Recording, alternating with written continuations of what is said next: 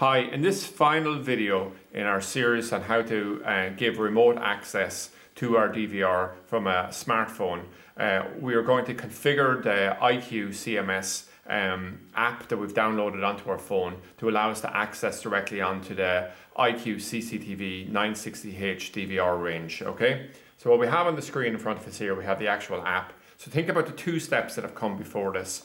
The first thing is to set up port forwarding on our router to give external access into the DVR, and the second thing is to download the app onto our phone. And in this third step here, we use this app to allow us to come along and directly link into the DVR.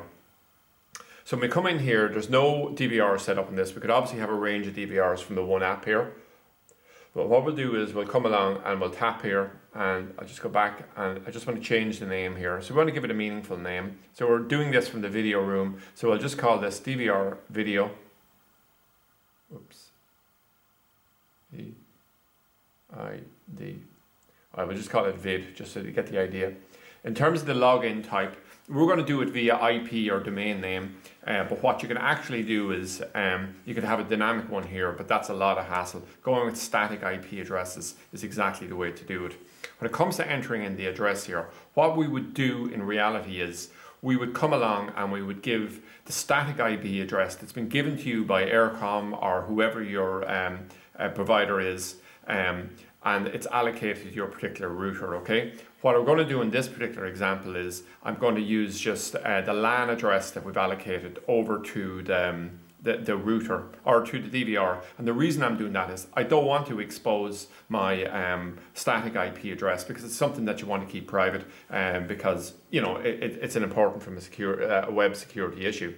So what I'm going to do here, but the process itself is exactly the same. So what I'm going to do here is I'm just going to come in, I'm going to type in the LAN IP, the LAN address here. So it's just 192.168.8.0, and then the final part here, the 200, represents the number we've actually allocated for the DVR. Say that that's specifically what we're talking to here.